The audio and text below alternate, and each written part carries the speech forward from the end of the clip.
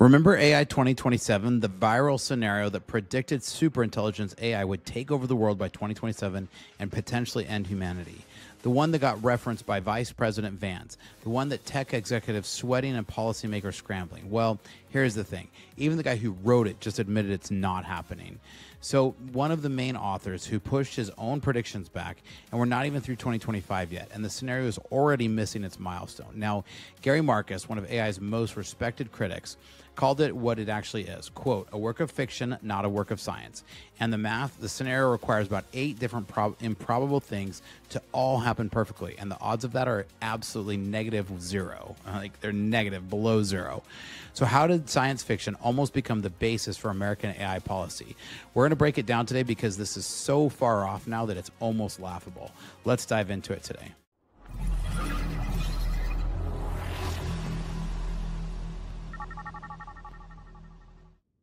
Welcome to Startup Hack. I'm Spencer, and here at Startup Hack, we love to build custom software solutions for companies. With a decade of executive leadership as a fractional CTO and 25 years in software development, I've mastered transforming tech teams and products. All right.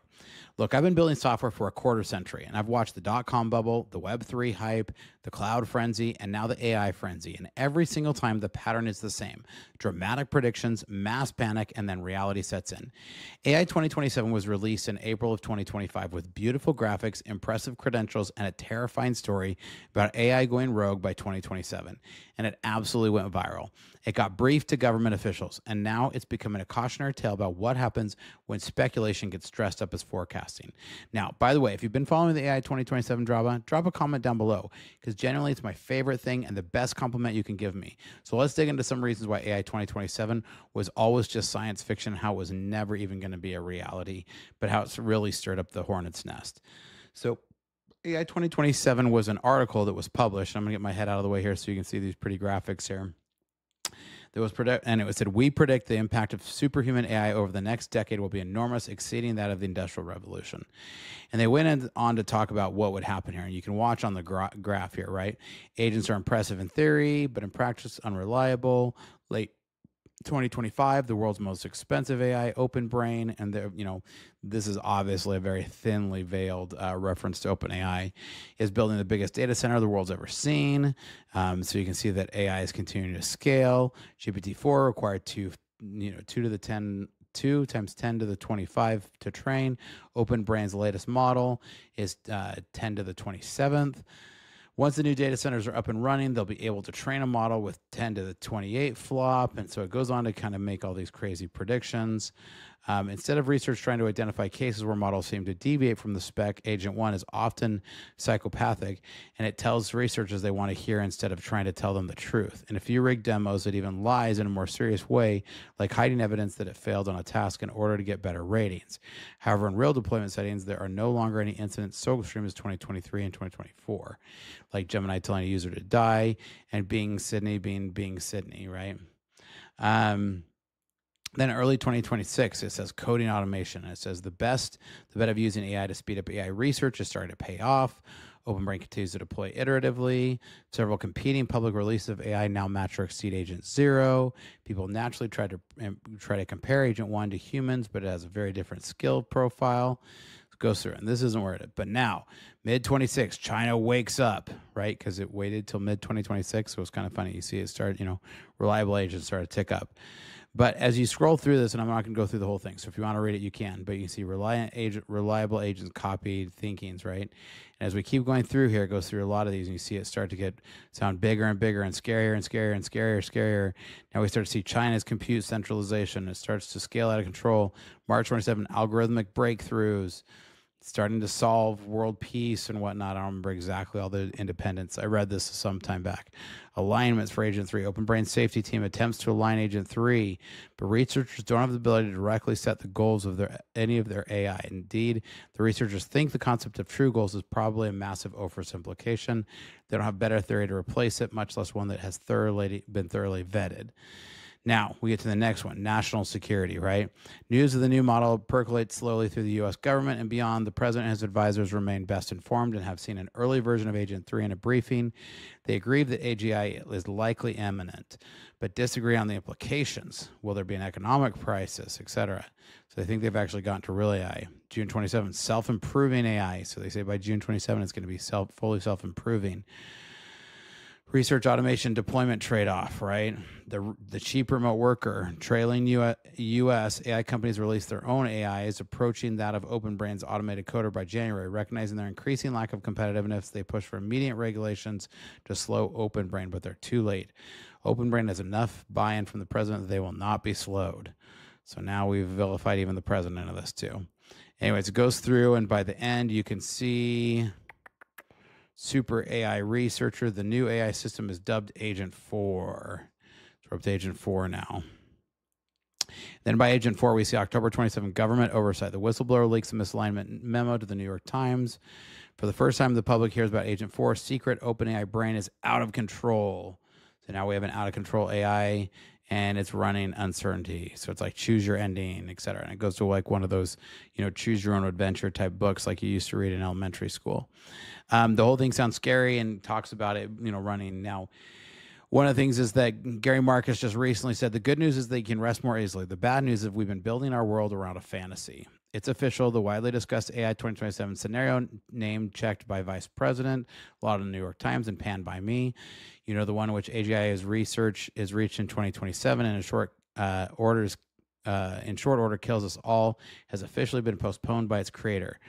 So even this guy says, yep, things seem to be going somewhat slower than AI 2027 scenario. Our timelines were longer than 2027's when we published, and now we're a bit longer. Around 2030, lots of us uncertainly, though, is what I say these days. So he's saying now the super scary AI agent is going to be 2030. This is frustrating given the amount of fear the project has generated with the media tour around it and Daniel. So they're surprised that it actually made people scared. Surprise. Now, we see another one. This post attempts to answer the question, how accurate is AI 2027 timeline so far? The AI 2027 narrative has been published by April 3rd, so we're going on a little over 6 months, an attempt to give a concrete timeline for the intelligence explosion. Concretely, it predicts that leading AI companies have full self-improving AI country of genuses and dataset by June of 2027, or about 2 years. Today's mid-2025, about 3.5 months after the narrative was posted. This means that we have passed about 13% of the time.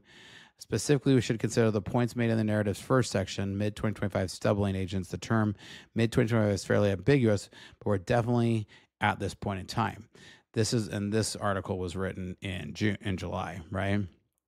But what we're actually seeing here is that OpenAI has mentioned several benchmark improvements for this model on their blog. However, it does not mention OS World performance at all.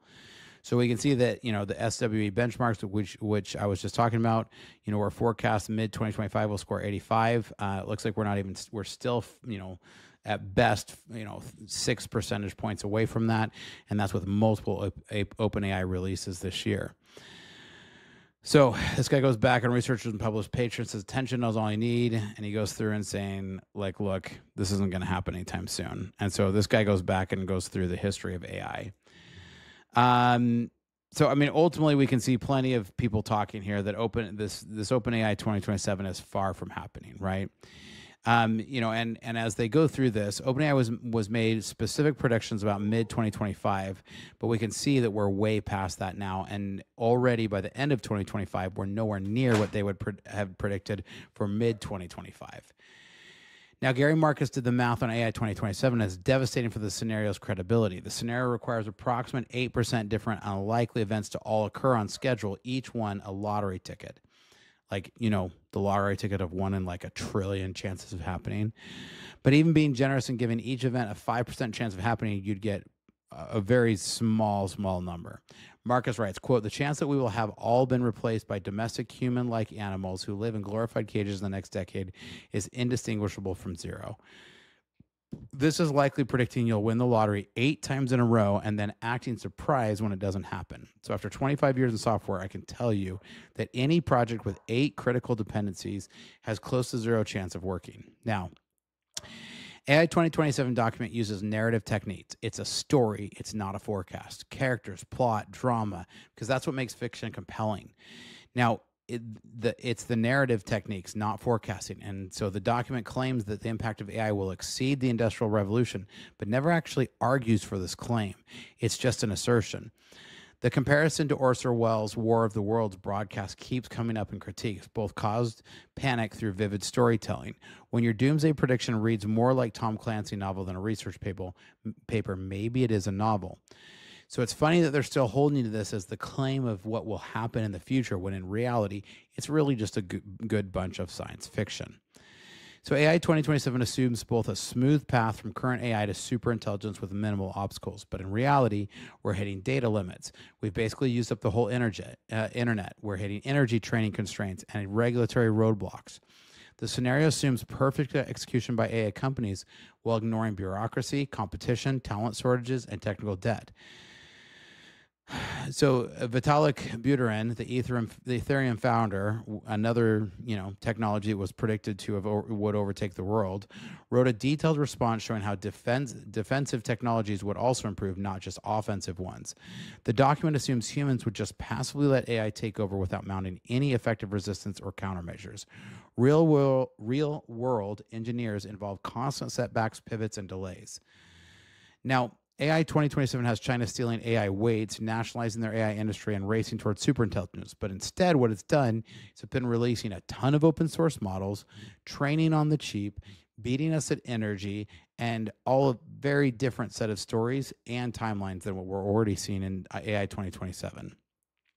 So AI 2027 treats AI alignment like a video game boss that either works or doesn't, and conveniently fails at exactly the right moment for the drama. Real AI safety research involves thousands of incremental problems, not one big will it be aligned question. The scenario assumes AI will be smart enough to deceive humans, but dumb enough to get caught at convenient plot movements. So actual alignment researchers have criticized the scenario for making alignment failure seems both inevitable and dramatically timed. So this is screenwriting logic, not engineering logic. And the AI 2027 fails exactly when the plot needs tension. So AI 2027 predicts a 30% stock market increase in 2026, led by AI companies. But already we're seeing AI companies' valuations be strongly questioned and starting to drop. Major tech companies are already pulling back on some AI investments as ROI questions mount. The document ignores the possibility that investors might wake up to the bubble before the apocalypse arrives, or that there would hit scaling limits, that we would be hitting data limits, and a lot of other problems. So Ilya Sutskever just recently said that we're past the age of scale and into the age of research. AI 2027 just assumes the age of scale would continue exponentially. So the AI 2027 team has added disclaimer since publication, quote, "We don't know exactly when AGI will be built. 2027 was our model, most likely year at the time," end quote. Now, their updated model now puts median timelines in 2030 and beyond, with only 25 to 40% probability of their scenario before. Now, a lot of different posts from the rationalist community, which is generally sympathetic to these concerns, criticize the timeline as too aggressive. When your own community is publishing posts like Agents Lag Behind 2027 schedule and deep critique of AI 2027's bad timeline, most honest assessments came from one analyst. Quote, "If we stretch the entire timeline by the current delay factor, a self-improving AI is achieved roughly by 2029 instead of 2027, if ever." Now, the 2029 number, in my opinion, is about 20 years off. I don't think we'll ever see truly self-learning AI. I think it will always require humans in the loop for that. But I'm curious to hear what you guys think. Do you agree? Do you disagree? I love to have a great discussion. So make sure you leave a comment down below and make sure and like and subscribe. Here at Startup Hack, we love to build custom software solutions for companies. So reach out if we can help. Check out startuphack.com and here's some great information about our services. Hi, I'm Spencer, a fractional CTO. With over a decade of executive leadership and 25 years in software development, I've transformed technology teams and products for businesses just like yours. As your fractional CTO, you get the strategic guidance of a seasoned technology executive without the full-time commitment. Perfect for companies ready to leverage cutting-edge technology without expanding headcount. My team at Startup Hack has already built advanced AI agents for small and medium businesses, automating complex workflows and delivering advanced ROI to human workflows. We specialize in creating custom software that connects your systems into a single coherent technology ecosystem. Our development approach focuses on tangible business outcomes. For one client, we developed AI-powered workflows that cut days off of human processes. For another company, by connecting multiple systems, we reduced processing time to increase their ROI by over 75%. We don't just write code, we architect solutions that scale. Whether you need cloud system architecture, data integration between legacy systems, or custom AI agents that automate your unique business processes, my team delivers results that exceed your expectations. Having led technology for a lot of companies and launched 7 successful brands of my own, I bring battle-tested expertise to your business challenges. Our specialty is turning technological complexity into business advantage. So if you're ready to harness the power of AI and custom software to drive your business forward, let's connect. Together, we'll build technology that doesn't just solve today's problems, it positions you for tomorrow's opportunities. Technology leadership, decades of experience, AI powered. Reach out today and we can help you. Check out startuphack.com/Spencer.